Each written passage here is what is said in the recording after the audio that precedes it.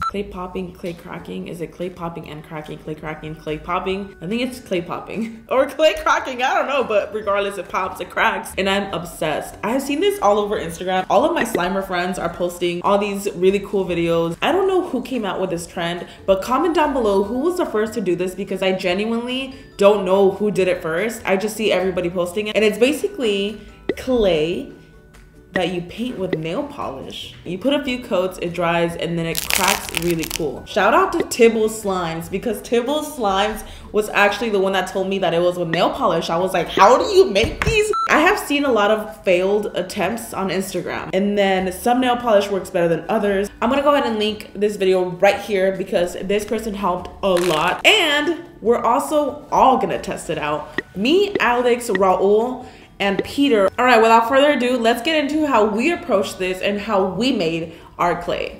You need some clay. Really important thing to take note of, it's air dry clay. We all used Daiso. That is all we used, Daiso clay. We have a lot of molds from Squishies that we've made that are super cute and perfect for this. So we actually decided to try them out. Paintbrushes and paint, because we're painting on every detail. And nail polish. The nail polish we found was at Daiso. So if you're wondering what nail polish should I use and you think this one worked bomb, it is at Daiso for about $1.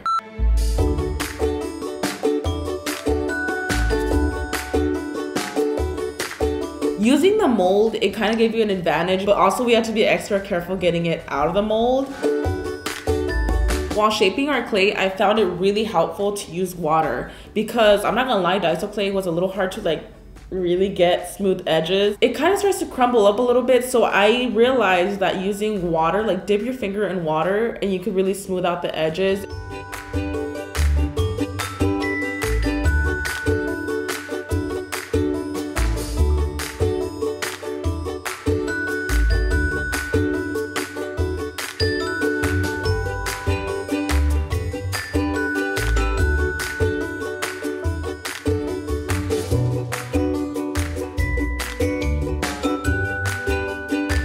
Make your creation, paint it, let it dry for a couple minutes, and then start applying the coats of nail polish right after. You need about 3 to 4 coats on these. In between every coat, we let it dry for about 30 minutes and then kept going in with more, depending on how fast your nail polish dries.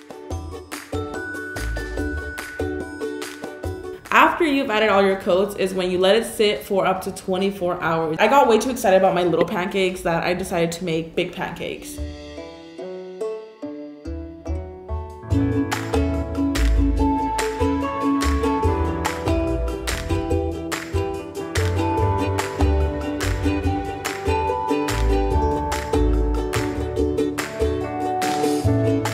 It's time for the test. Did they work? All right, let's get into some clay popping.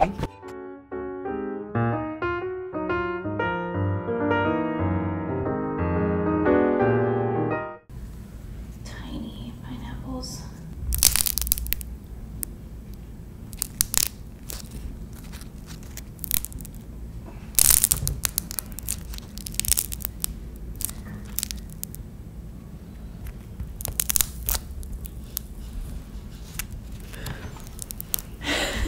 Fail.